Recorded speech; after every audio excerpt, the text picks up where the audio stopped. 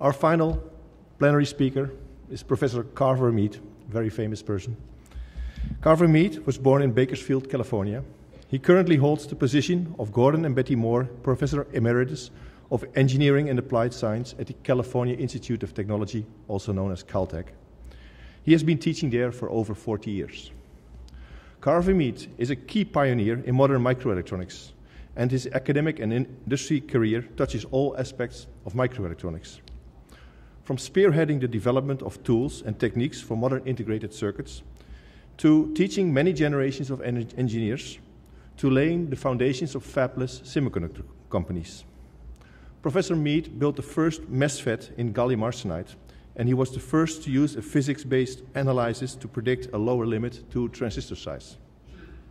He taught the world's first VLSI design course, and he created the first software compilation of a silicon chip. He founded more than 20 companies. Halfway through his career, he switched the direction, teaming up with Professor John Hopfield and Nobelist Richard Feynman to study how animal brains compute. The 1980 textbook, co-authored with Lynn Conway, Introduction to VLSI Design, was the standard training for a generation of engineers. Ladies and gentlemen, Professor Carver Mead.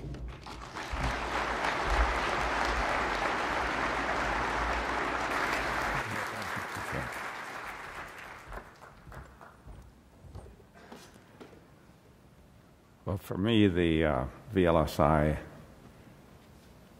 effort started in 1967 with a discussion with Gordon Moore. He said, "Carver, you're working on electron tunneling. And electron tunneling is something that happens when things get very small. And won't that limit how small we can make a transistor?" For those of you who aren't familiar, electron tunneling is a pure quantum mechanical effect. It allows an electron wave function to go through a potential barrier that it wouldn't have the energy to get over the top of. And that happens when the energy barriers get very thin. Well, it was a good question. Gordon had been for several years making his plots of the increase in the number of transistors on a silicon chip and really wanted to know how far that evolution process could go. Well, it wasn't too hard to make a back-of-the-envelope estimate. We had already created insulating layers in the tens of angstroms, the few nanometer range, and we knew that the electron wave function could get through things a few nanometers in thickness and not things 10 nanometers in thickness. So we could make an estimate of what those were.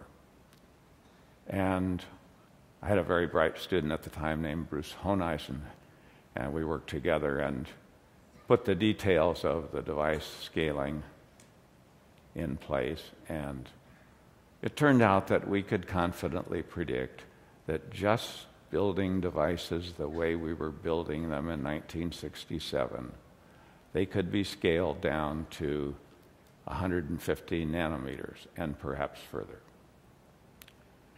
At the time, that was an order of magnitude smaller in linear dimension than anyone had predicted, and most people thought we were crazy. Of course, that's the reaction you always get when you think things through in a way that hasn't been done before.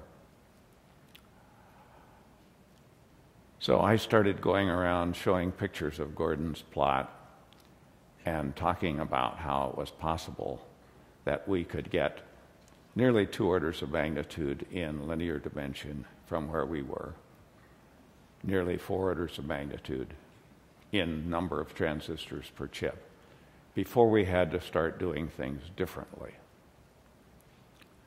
That's a very, very long time, very large change in density to be working with exactly the same device physics.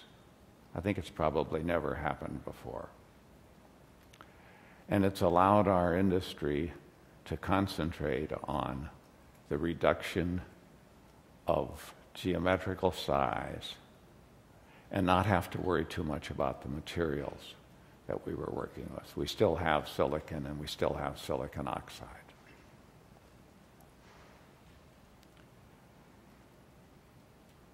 After a year or two, people began to realize that perhaps there was something to this argument, and after a few years, it became the industry roadmap, and as you see, it's still going on today. And it all started with an insight that came from fundamental physics, how the wave function of the electron behaved. It's interesting that information is often thought of as a sort of disembodied thing.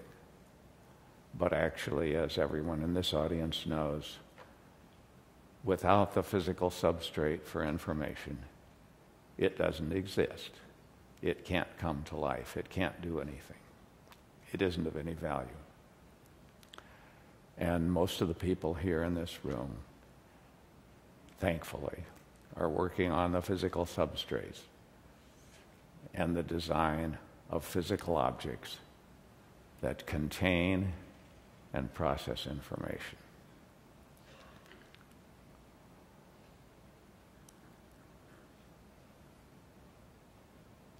The physics underneath our modern information technology don't just reside in the integrated circuits. As you know, we have joined hands with our friends in the optics community who have invented a whole host of devices, semiconductor lasers and Raman amplifiers, and all measure of optical fiber technology that has allowed our World Wide Web backbone to come into place.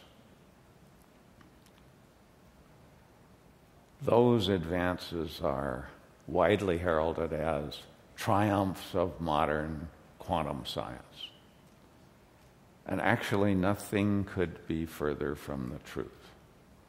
So as we talk about the future, I would like to talk about the future of our scientific foundations underneath the technology that we are so fond of today. Many of you have probably heard the true story of Charlie Towns when he had his first ideas about stimulated emission devices, what we call lasers and masers today. He took those ideas to Bohr and Heisenberg, who were the two gods of quantum science of the day, and they both laughed at him and basically said, "Sonny, you just don't seem to understand how quantum mechanics works." Well, history has shown that it wasn't Charlie that didn't know how quantum mechanics works. It was the pontifical experts in the field that didn't know how it worked. And fortunately, Charlie and the people that came after him went ahead and they built the lasers and made the coherent quantum devices. And since then, we've had an enormous cascade of coherent quantum devices, none of which were predicted by the science of the day. So when you look back at the history of our physical understanding of the stuff we work with, we're all told that there was a revolution in our science understanding that started about 100 years ago. Started with relativity and quantum mechanics. And actually, that's not the case. A revolution is when something goes clear around. And what happened starting in the first 25 years of the 20th century was that there was the beginning of a revolution, and it got stuck about a quarter of the way around.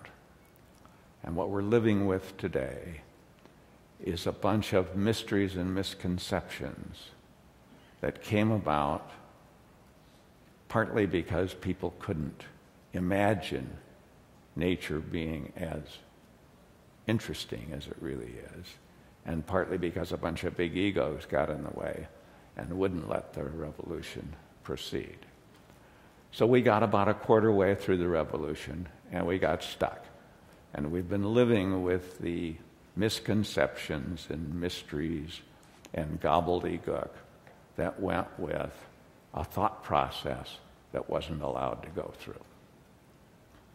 So one of the things that didn't happen in the 20th century, and will have to happen in this century, is we need to finish the revolution. We need to treat the wave functions of our electrons as real wave functions. We need to understand in an intuitive way how the quantum nature of matter works. And we need to be able to pass that understanding on to our children in intuitively accessible ways that aren't just buried in an enormous pile of obscure mathematics. I have found personally that I had to go all the way back and reformulate the laws of electromagnetism, starting with the quantum nature of the electron as the foundation. That was a very satisfying endeavor. And I'm finding that there's an even bigger conceptual picture that we need to integrate into our thinking. It's not an accident that just at the time when our World Wide Web has basically connected every human being on the globe, that we're reaching out into the universe with our most sensitive instruments, and we're learning about the vast amount of activity and wonder that's out there. Unfortunately, our view of science that got us this far is keeping us from going further. Modern science started with an idea. It was really given to us by Galileo. The idea was the isolated experiment. You took something and you very carefully sheltered it from all the influences around, and then you were seeing the fundamental physics of that object. And that paradigm has served us very well to date. But now it's holding us back from a deeper understanding of how the universe works. We actually had some precursors to understanding that. It was Ernst Mach, clear back in the age of mechanics, that took Newton to task. And he said, look, your idea of absolute motion is a stupid idea. Motion can only have meaning when what it is that's moving is moving relative to other matter in the universe. Einstein was very taken by what he called Mach's principle, that the inertia of every element of matter is due to its interaction with all the other elements of matter in the universe. There's been lots of arguments about Mach's principle, but it's not yet been incorporated into our physical law. Instead, what we've done is we've treated isolated objects as if all their attributes were just given and haven't asked where they came from. Things like the inertia of an object, the rest energy of an object, the velocity of light, all those things, we have a list of fundamental constants, and we're not allowed to ask where they come from. Well, as we finish the revolution that started 100 years ago, we're allowed to ask where those constants come from. And as we do, we find amazing things. We find that things like the rest energy and the velocity of light come from the interaction of our local element of matter with everything else in the universe. It's a mind-opening experience to think about physical law this way. I personally am spending the entire rest of my life doing that. When we're done with this revolution, we will have a way of thinking about the universe that's vastly more intuitive and vastly more inspiring than what we have today. Many of you will be part of that quest. Good luck with it.